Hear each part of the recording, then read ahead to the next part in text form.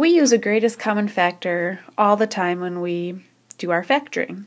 The greatest common factor is going to be the biggest factor that is common to both numbers or both monomials, depending on what you are factoring.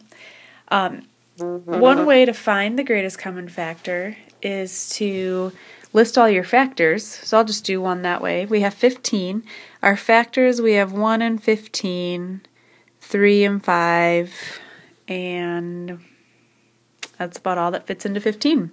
Your factors of 30, you have 1 and 30, 2 and 15, 3 and 10, 4, 5, and 6, and those are all of our factors for 30. So the common factors, well, these two have a few common factors. 1 is a common factor, 3 is a common factor, and 5 and 15. So when we want the greatest common factor, well, we got 4 common factors. The greatest one is going to be the biggest number that fits into both 15 and 30, and in this case, it's a 15. So 15 is the greatest common factor between 15 and 30. That way sometimes takes a little bit of time, so if you don't want to do that, I totally understand. And actually, I would like you to be able to come up with the greatest common factor in your head. It will save you a lot of time. So this next example, we have 28 and 32. So if we can think, what numbers fit into both 28 and 32?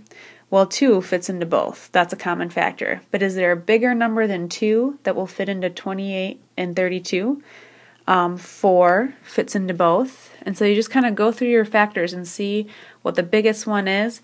In this case, I think 4 is the biggest number that fits into both 28 and 32.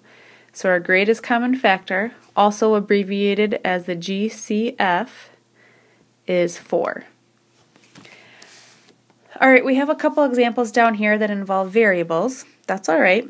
What we're going to look at is, we'll just go through it piece by piece. So first you have the numbers. We have a 6 and we have a 12. So what is the biggest factor, both 6 and 12, or the biggest number that fits into both? And in this case, it's going to be a 6. 6 fits into 6 and 6 fits into 12. Now we're going to go through each variable. We have an x squared and an x cubed. So the question is, how many x's do they have in common? Well, x squared is an x times an x cubed is 3 of them. Well, you can see that they both have 2 x's. They both don't have 3, only this one over here has 3 x's. So because they both have 2 x's, that x squared is the most that they have in common. Now we look at the y's. We have a y to the first power and a y squared. How many x's do they have in common? They both have a y, but they both don't have a y squared. Y squared would be too big. So we need just a y in our GCF. So our greatest common factor is 6x squared y. You just go through the number, then each variable to kind of build your GCF. Alright, last example, we have 24 and we have 18. So first get the number of your GCF. Biggest number that fits into 24 and 18, I believe, is 6. Now, how many m's do they have in common? We have m to the third and m squared. The most that they have in common is m squared, so that's part of our GCF. And then n to the fifth and an n to the first power. Well, they both don't have 5 n's, that's too many, but they both have that n to the first power, so n to the first power will be part of your GCF.